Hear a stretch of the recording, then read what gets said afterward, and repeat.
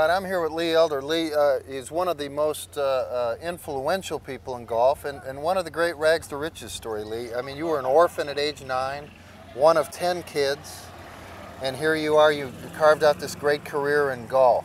Caddying was a way out for you, wasn't it? Well, it was the only way for me. You know, at that time, back in those days, it wasn't anything else you could do, you know, in the 40s and 50s.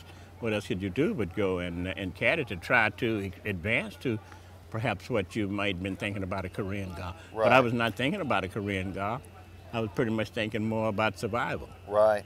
Okay, now I referred to him as one of the most influential people. I mean, you won 4 PGA Tour events, 8 times on the Champions Tour, and you are known, of course, as breaking the color barrier at the Masters. What does it mean now versus then, you breaking the color barrier at Augusta? Well, it really, I think then it meant a lot, but I don't think it do now. No? You know, and I think, and the reason why I said do not do it is because, you know, all I have been, I have had so many other people that have honored me. Yes. The Masters have never honored me. The golf writers have honored me. Right. The city of Augusta have honored me.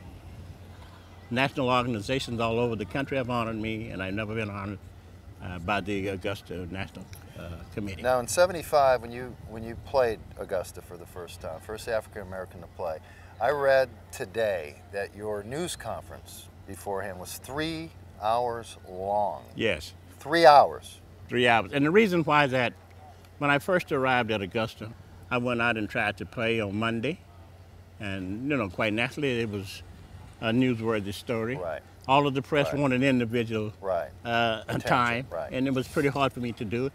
I went out on the golf course to try to play. They out on the golf course said, "Lee, can I ask you this question? Can I do this? Can I do that?" And I tried to practice, and I couldn't. So I went to Cliff Roberts, and I told him, I said, "Well, I feel that it's unfair. I cannot go out and really practice Get the ready, way, to get ready like everybody else." So I said, "Can we talk about the possibility of you addressing the press and telling them to let me practice? We have a press conference on Tuesday," which was the first time that a non-winner had been able to hold a press conference there at Augusta, which we did. We started about 4 o'clock after I had practiced that day, and it got finished at 7 that night. Wow. We talked about a lot of things, a lot of the threatening letters that I had received, a lot of things that I had been involved in leading up to the Masters. See, because I had a whole year to go from the time I won in Pensacola back to the Masters, because it was a tournament that ran concurrently with the Masters. Right.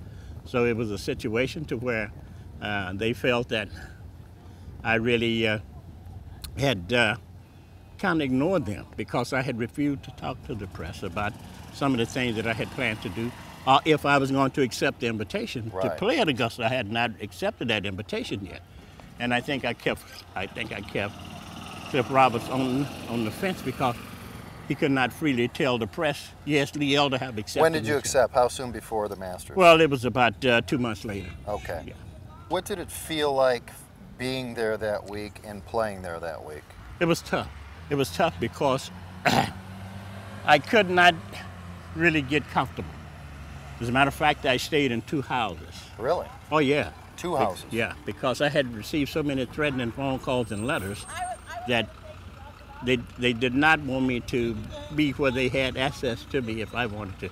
I couldn't go out and have dinner at the clubs and things Really? around the country. Yeah, because they felt that it was going to be a threatening Racist situation. threats. Yes. Wow. Now you integrated the 71 South African PGA. Gary Yes. Player brought you over Yes. there? I Well, played and at the heart of apartheid, what was that like? Well, that was really frightening, because I'd never been to South Africa, because no other black had been out there. I had tried to play there on several occasions, and he was refused. And Gary, being the ambassador that he is, really worked hard. Right. We worked over 6 months just to get a visa for me to go to South Africa. Wow. I had a good friend who was in the State Department, U.S. State Department. Right. And he said, "Lee, let me say something to you. If you fly over all of the black African countries and go into South Africa, you're going to be ridiculed so badly." He said, "So why don't we do this? Why don't we make you an honorary ambassador from the United States State Department? You go to all of these other African countries, give a one-day clinic, an exhibition, have a press conference, and the last one, and then go to South Africa. That had to be heartwarming, huh? Oh, very heartwarming. Almost every place that I went, you know, the advanced publicity was so great. Yeah. We started at Monrovia, Liberia, went to Accra, Ghana, even went to Kampala, Uganda, where Big Daddy was at. And man, I tell you, it was frightening there because, you know, you didn't know what to expect in Kampala. So, but we went there and then went from there to Nairobi, Kenya, and then into Lagos, Nigeria. And was accepted so well. I'm going to go back to the year before you played Augusta. 74, I caddied the tour when I was a college kid that summer. And there were about close to 10 African-American guys playing the tour. You better believe. Now we have one. Yeah. I mean, we're talking 36 years later, we have one. Then we had 10, even close to a dozen, and so forth. What has happened?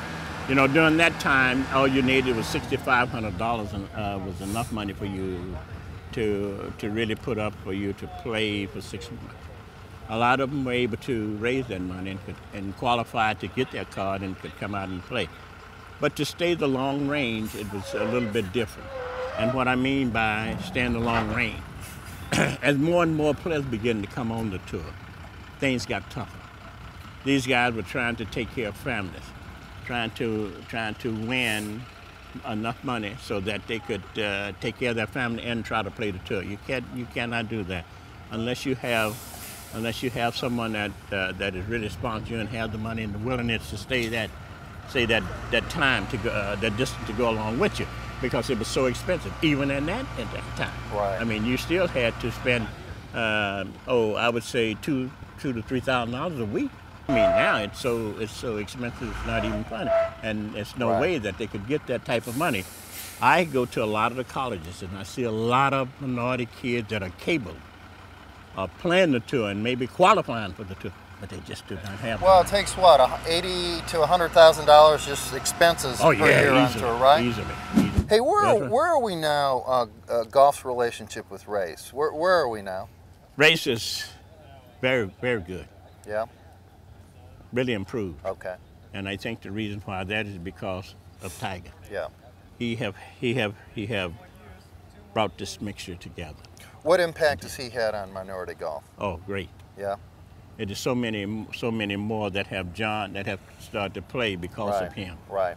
And it's so good. And you know, this image thing that he has right now, it's going to pass. He's going to get over it. It's just a matter of time. Yeah. But he has been so good for golf, for both races, for all of the races. Yeah. Lee, thanks. It's a My pleasure. pleasure, Very John. good to see you. Good to see you.